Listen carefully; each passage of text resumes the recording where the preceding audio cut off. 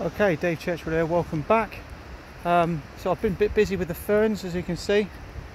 Laid them on nice and thick, weaved them in at the top around the spine, around what was the backbone of the A-frame shelter itself. Okay, got a nice amount of fern here on it, as you can see, all the way around. Most of it pointing downwards so that the water hits it and runs off.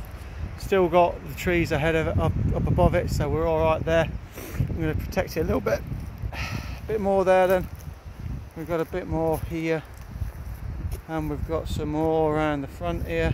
Okay, bring us all the way around. You'll notice here that what I've done here, okay, with the apex itself, is I've just bound that with a bit of clematis, a bit of natural cordage there to finish off with, just to make sure it's nice and tight. And there, all it needs now is a bit of bedding, and I can sneak in there and have a really good night. Okay, there we go. So that's the third then. So we've had our A-frame, this is our A-frame now. Okay, all done, ready to go. Thanks very much for watching. Cheers.